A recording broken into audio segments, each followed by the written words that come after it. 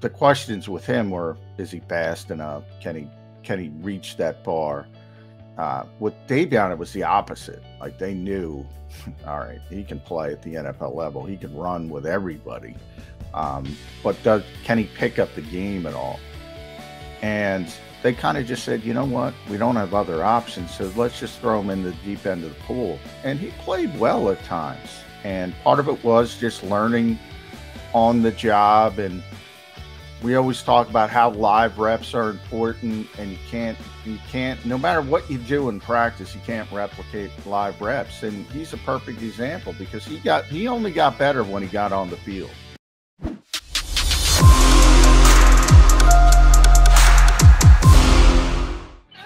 It is a Football Friday here on Birds 365. Your Mac and Mac guys, McMullen and McDonald, here to hang with you and talk ball for the next 2 hours, as our coach would say. He loves talking ball, as do we here on Birds 365. Better than talking on the tennis court, if you know what I mean. Oh, yeah. You had to revisit that? You go back there? Well, you weren't talking ball on me, so I had to make some kind of smart-ass quip. Yeah, I appreciate the smart-ass clip, but I don't think it fits because is tennis even considered ball? Probably not, no. See, I imagine to some people. I guess it all depends on what you grew up doing. To me, ball was basketball. If you're playing ball, you're out there on basketball as well growing up. Now it's football. Now they co-opt the word. The football world. Have they, or just as Nick Sirianni tried? Everybody uses it. Everybody uses it. Okay. Yeah, they've co-opted it. No doubt about it. It's probably my overly important attitude that thinks it's still basketball. Kind of like forever, I never wanted to give up the fact that baseball was the national pastime. And it was for a long time. It was the national for the younger people out there for a very long time. It was. Now you just can't even begin to make the argument. The National Football League is big-footed baseball and every other sport, but I don't think they've gotten to co-opt ball. Ball is played on the blacktop. It's played on the hardwood. It's not played on a football field. You know, that's an interesting... I'm not ready to give that one up yet. I'll give up the fact that baseball is no longer a national pastime. That's the National Football League. Now, ball is still played with a round ball. I know we got to get to our subject, but just real quick, because I have you here, obviously. Quick tangent. That brings up an interesting topic to me. When did you start to realize, like, all right, it's no longer baseball? Because you've been on the air a long time. Can you really? I mean, obviously it was gradual, but there was a time when you woke up one morning and said, you know what? I can't make this argument anymore. I can absolutely tell you when it was. It was when I moved to Philadelphia in 1990. I grew up in New York where, oh, by the way, New York is still baseball. Still baseball, yeah. And not just because the Mets and the Yankees have the best record in the American League and the National League together. I think the Dodgers might have snuck by the Mets. The Mets might only have the second best record in the National League right now. But the Mets and Yankees are both having serious years. Even when the Mets and the Yankees are mediocre, baseball reigns in New York. And that's where I grew up. That's where I lived for the first 20 minutes. And then I moved to Philadelphia, and I found out that the Philadelphia Eagles were the #1 team here in town. Above the Phillies, the Flyers, the Sixers, college basketball, anything else. It wasn't really close that the Eagles were. I said, all right, well, maybe it's a Philly thing. But then I started to pay more attention, and I said, damn, it's not just a Philly thing. I thought Philly was maybe isolated. Okay, they're a big football town. Fine. No, what I found out was New York is a big baseball town. Fine. That's the way they look at things. And the rest of the country is kind of lining up with the Eagles fans here in Philadelphia that the National Football League is the biggest thing. You mentioned because, well, New York has the Yankees, which are sort of the team, you know, the Dallas Cowboys of baseball. You either love them or hate them. But when the Giants were good, like how much was the gap closed? Because they were good for a long time. No? New York's a baseball town. Always has been, always will be. It's not really close. Even as you say, the Yankees are the #1 team because they're the Yankees. The Mets have a major following in New York. They adopted all the Giants and Dodgers fans that moved out to the West Coast. Yeah, baseball still reigns supreme, and at no point has it really gotten close. Same way here with the Eagles in town. When the Phillies went to the World Series back-to-back years and went to the playoffs 5 straight years, do you think it really got close here in town? No, I don't think it got it close, but it closed the gap. I mean, the Phillies were a big deal. You know, I remember walking around town. I never saw so many stinking Phillies jerseys in my life. I mean, everybody in my neighborhood was wearing Phillies jerseys. Now I can't find one. Now I can't find one to save my life. So it does, when you do have success, it closed the gap. But no, it's never been close. New York and Philadelphia are much alike. The only difference is which team is sitting atop. It's football here in Philadelphia. It's baseball in New York. All right. Yes, we are here to talk about the Eagles, and that's talking about the Eagles, the fact that they are far and away, run away, the most important team, most talked about team, most revered team in town. We are coming up on another season. J-Mac, we are at day 18. That's the countdown to the opening of camp, even though you won't be getting grass time on the 18th. You told us yesterday. No, they wait a couple of days before they invite you guys over to check out what they actually are or aren't doing, prepping for the season. And the opening day game is 65 days away. So we're starting to get a little close, starting to feel the countdown when John McMullen goes back to work, not sitting here BSing with me for 2 hours a day. J-Mac, I was doing the prep for the show today, and this kind of fell in my lap and jumped out at me. We are 26 months removed from the 2020 NFL draft. And I remember prepping for the NFL draft. You and I hadn't started with JAKIB Media yet. Birds 365 was not a concept yet. But on the air on WIP, talked a lot about the Jalen Hurts pick, second-round pick. How can you take a quarterback? What are they thinking? They just gave Carson Wentz all of it, blah, blah, blah. And I did like the pick. And that was one that I kind of hit on the head because I said, they're drafting him to be their inexpensive backup. And, oh, by the way, he's got some potential, so you got a little safety net going forward. And that's exactly the way it played out. I didn't think that was going to be the way it was going to play out. I thought he was going to be the backup here for years to come. And when Carson went down with an injury, you plug him in and you still got a chance to win better than you did in previous years. But that 2020 draft, every single player going into this year is kind of sitting on the precipice. And it could either go real good or it could go real bad. Well, not Jalen Reagor, not Jalen Hurts. Both. And go either real on good the or real bad. precipice, Jalen Reagor could be cut by the time the Eagles get to 65 days from now and start the season. You don't think that's real bad?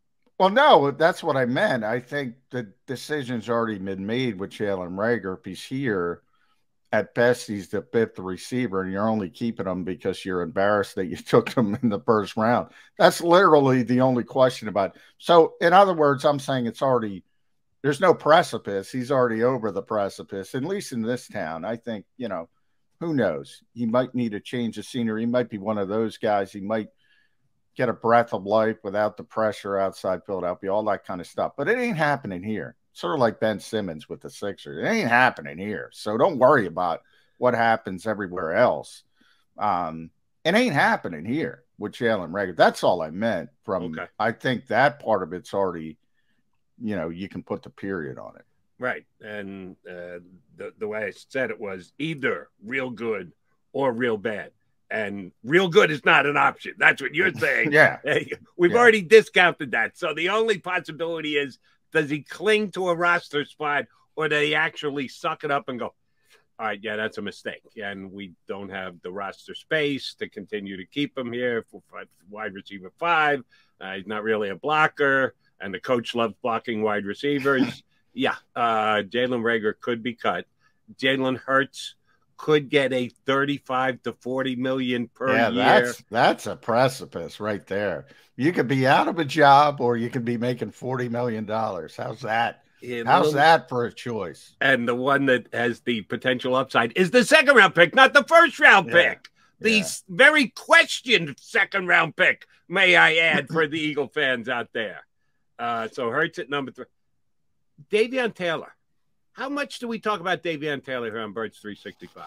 Probably more than anybody else because we're the show for serious Eagles fans. But and even we don't ever talk about him. Yeah, we are the show for serious Eagle fans, and we bring him up like twice a week. Yeah, but we do bring him up, and we talk about Davion. And I do think, and I've mentioned a couple times, I wouldn't write Davion off just yet. I think the problem with him, obviously, number one, he's got to stay healthy. He's got to stay on the field.